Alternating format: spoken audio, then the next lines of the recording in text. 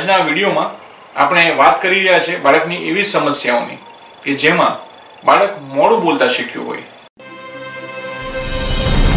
Hi friends, મારું નામ doctor Krunal કોસાડા।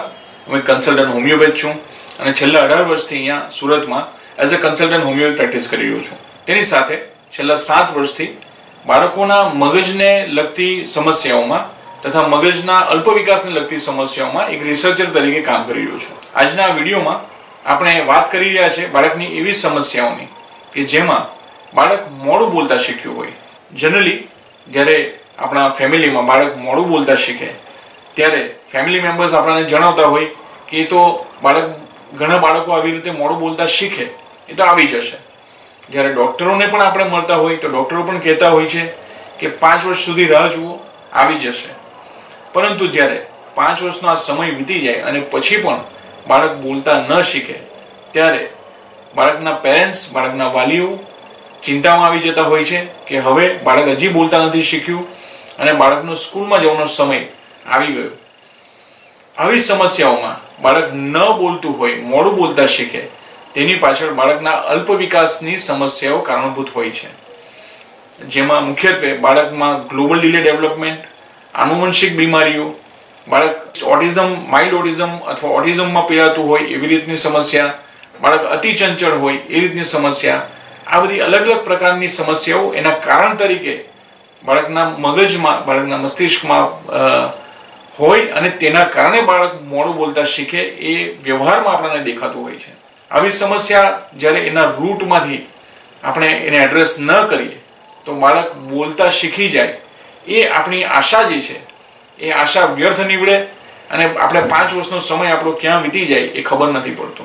આ દ્રષ્ટાંતને સમજાવવા હું અત્યારે તમને એક એક્ઝામ્પલ આપું છું કે એક બાળક મારી પાસે 5.5 વર્ષની ઉંમરમાં નિદાન સાથે આવ્યું કે જેમાં બાળકને મગજની મેક્રોસેફેલી એટલે બાળકનું મસ્તિષ્ક મોટું હોવું, તેની સાથે ઓટિસ્ટિક માઇલ્ડ ઓટિઝમના લક્ષણો હોવા, 5.5 વર્ષની ઉંમરમાં બાળક માત્ર એક શબ્દ બોલી શકતું હતું।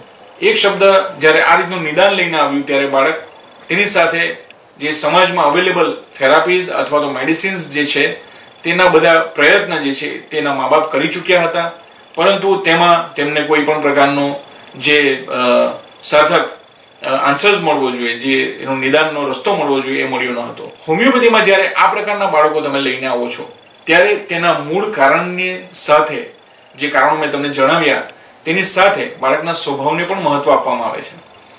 આ સ્વભાવ એટલે કે બાળક મોડું બોલતા તો શીખી રહ્યું છે કે બોલતા નથી શીખ્યું, પણ તેની સાથે બાળકનો સ્વભાવ જિદ્દી છે, તોફાની છે, એકલવાયો છે અથવા તો ડરપોક છે।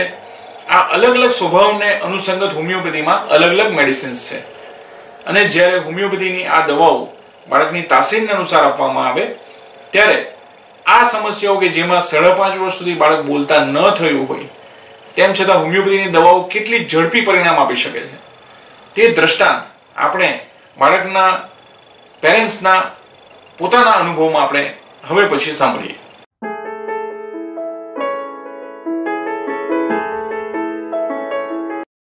મારો દીકરો 5 વર્ષનો છે। મહિના પહેલાં એ કશું બોલતો ન હતો, આપણે બોલાવીએ તો આન્સર ન આવતો હતો। એના બ્રેઇનમાં માઇક્રોસેફલી નામનો પ્રોબ્લેમ હતો અને એ કોઈ પણ આન્સર ન આપે, ન એક્ટિવિટી કરે, ત્યાર પછી ડૉક્ટર સાહેબને ત્યાં આવ્યા પછી એની ટ્રીટમેન્ટ કરી, દવા લીધી, એનાથી એ અત્યારે હાલમાં બધું સ્પષ્ટ બોલે છે, બધી એક્ટિવિટીઝ કરે છે, આન્સર આપે છે। 1 મહિનાની અંદર એને બહુ સારું એવું રિઝલ્ટ આવ્યું છે। એટલે ઓકે, જ્યારે અહીંયા આવ્યા ત્યારે એની સ્પીચ કેટલી હતી? અહીંયા આવ્યા ત્યારે એમની સ્પીચ એકદમ શોર્ટ હતી। આપણે આન્સર આપીએ, આપણે પૂછીએ કાંઈ પણ તો એ બહુ સમય પછી ટૂંકમાં બોલે અને બહુ સમય પછી આન્સર આપતો હતો।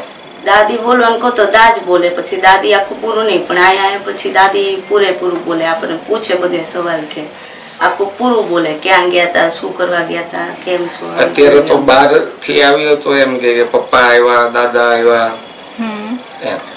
પેલા એને કાંઈ ખબર ન પડતી, કોણ ક્યાં ગયું છે, કોણ આવે છે, એ બધી એવી કાંઈ ખબર નથી પડતી। બરાબર. સમજણ શક્તિ ન હતી, જિદ્દી હતો, એ બધી જીદ હવે છોડી દીધી છે કમ્પ્લેટ. આપણે જે કંઈ સમજાવીએ એ સમજી જાય. પહેલા સમજણમાં શું ફરક, કેવી રીતના આવ્યો? સમજણમાં ફરક એટલે કોઈ પણ વસ્તુ એને જોઈએ તો જોઈએ જ. ઘરના કોઈ મેમ્બરની સાથે બહાર જવું હોય તો જવું જ હોય. કોઈ પણ રીતે એને જીદ પૂરી કરે તો જ એ શાંત બેસે.